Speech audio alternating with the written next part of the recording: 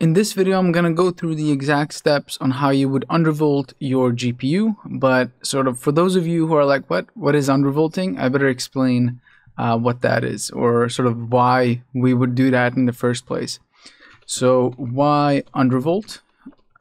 And basically, you know, I guess there are multiple reasons, but what it really boils down to, in my opinion, is that you'll have sort of much, and I guess much should be in parentheses, much better temperatures. So I guess this depends on your specific card and sort of the silicon lottery, but in general, you will have much better temperatures. And you know, so why would you want better temperatures? I guess, you know, it's better, so the card will have a better longevity, and I guess for the case of, you know, laptops and stuff, you will have better battery and stuff like that. And I guess the second point is that you'll have better performance. And so, I mean, this is kind of a counterintuitive thing, but in many cases, if you run into very hot temperatures, then the card will thermal throttle, so it will decrease the clock speeds of the card, and then it will lower the performance. But if you sort of prevent it from thermal throttling because you'll have better temperatures, then you'll have better performance. So I guess this is kind of counterintuitive, but that's, you know, in many cases what you can observe. So to me, undervolting seems to be a pretty clear thing to do, especially if you care about the temperatures of the card. And yeah, I mean, I can't see any drawbacks or any negatives of doing it. It won't hurt the card. In fact, you know, you can argue that it's going to be better for the card running at lower voltages and then sort of decreased temperatures, right? So before we go through the exact steps, let me sort of bring out the terminology. So what is undervolting? Well, undervolting is, I guess, sort of decreasing voltage but maintaining clock speed. So maintaining clock speed. So basically, you know, you'll still have the same performance, but you'll try to decrease the voltage that the card receives. So, you know, in other words, you'll basically have lower power consumption, but you'll have the same performance. Underclocking, on the other hand, is decreasing, you know, the clock speed. So it's, you know, flat out reducing the performance of the card. In many cases, you can do a combination of these, right? You can undervolt, you can decrease the voltage, and you can decrease the clock speeds. And that kind of depends on, you know, what your temperatures are. Maybe you want to reduce fan noise or something like that. But yeah, those are sort of the two things that is important to keep in mind. All right, so now that we understand that, let's go through the steps. So what are the steps that we need to do to undervolt a card? So the first is to run, I guess, install and run MSI Afterburner. So there's going to be a link in the description where you can download that. But when you have downloaded it, it's going to look like this. So basically, you can see some information like the clock speed, the current clock speed. You can see sort of power limits, temperature limits before it starts thermal throttling. And then you have the core clock, the clock speed, sort of basically if you want to overclock or underclock, and then the memory clock, and then the fan speed. And then here you can also see the temperature. But what we're going to go through and look at in this video is pressing this thing right here. So when you press this thing right here, this sort of graph is going to pop up. You can also do Control F if for some reason clicking there doesn't work.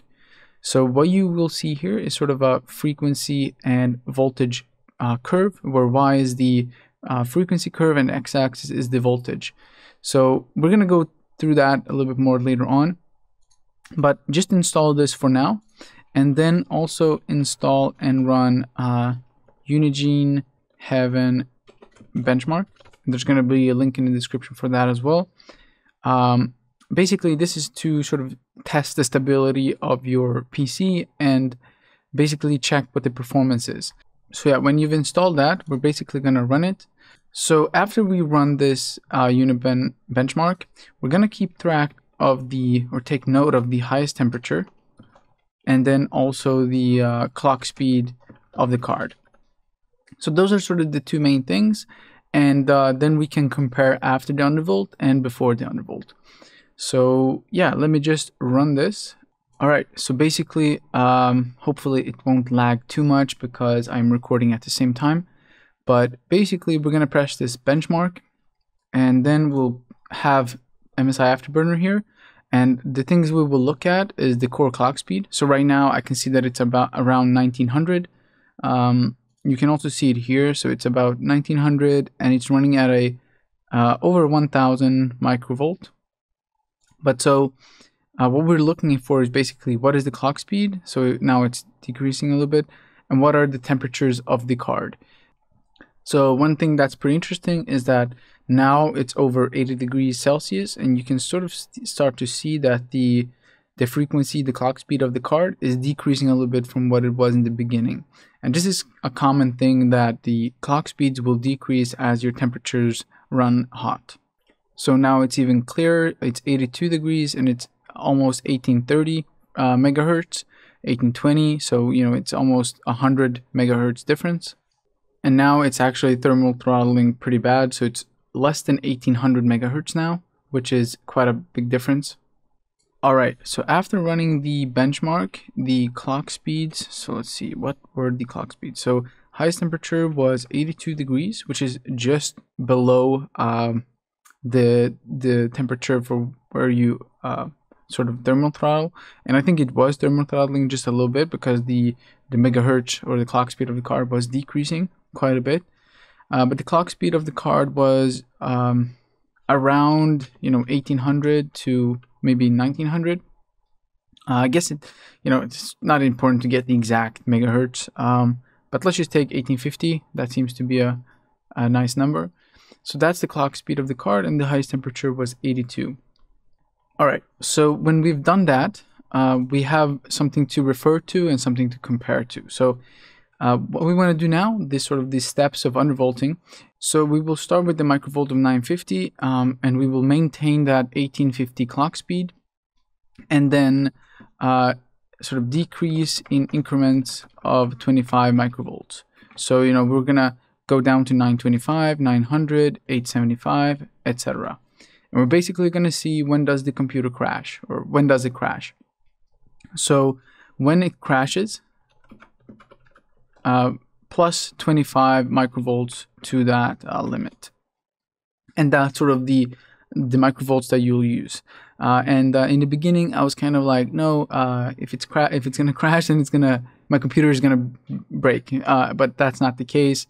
There's nothing, you know, that's inherently dangerous with the GPU crashing.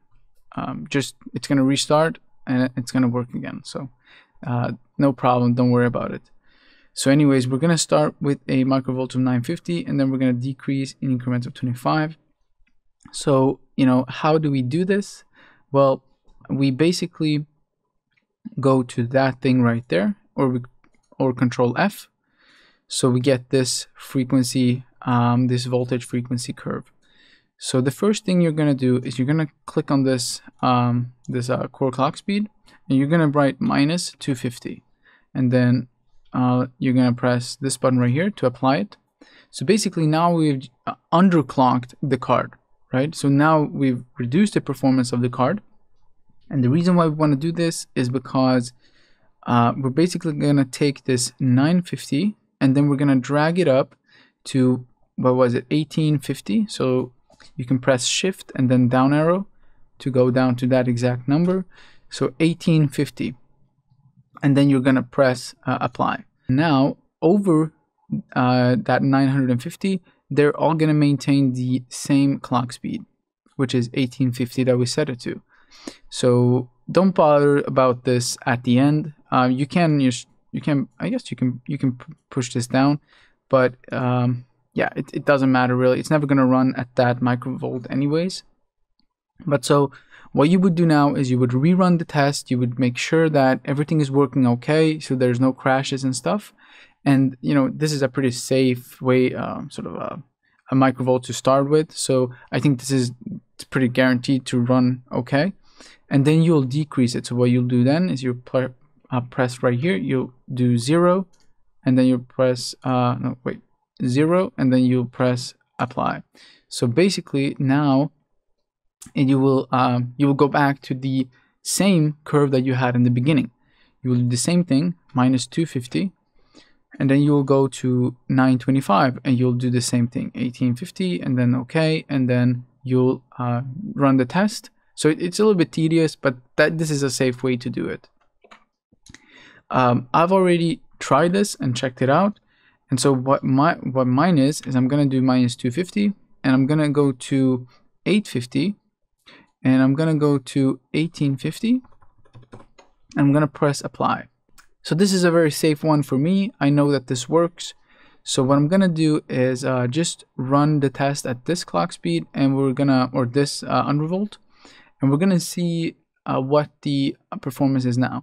I guess also technically we are underclocking a little bit because the clock speed in the beginning was 1900, right? So I guess this is a combination. There's an undervolt and there's a slight underclock as well, but yeah, it's very minor.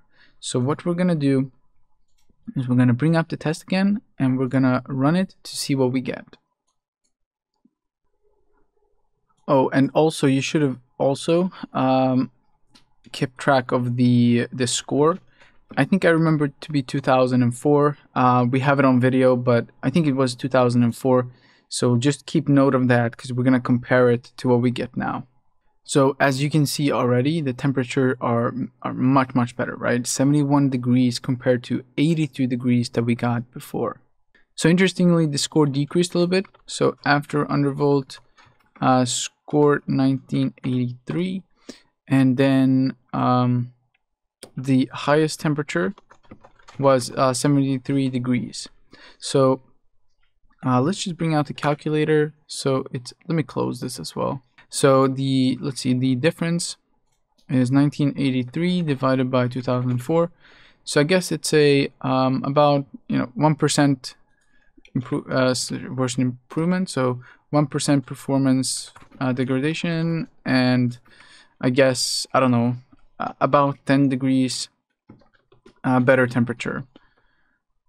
So 10 degrees better temperature, and to me that's a wonderful trade-off, to have that much better temperatures, and basically having it to the point of thermal throttling before, but now within very safe temperature. All right, so the test I did this on, by the way, was a GTX 1060, and I've done this on so I have two GPUs. The other GPU is at RTX 3090. I've done the same thing on that one, and it leads to similar performance temperature benefits, and it's a lot quieter as well, which is really nice. And hopefully you now know exactly how you go about doing it. And anyways, thank you so much for watching the video, and like the video if you thought it was useful, and I'll see you next time.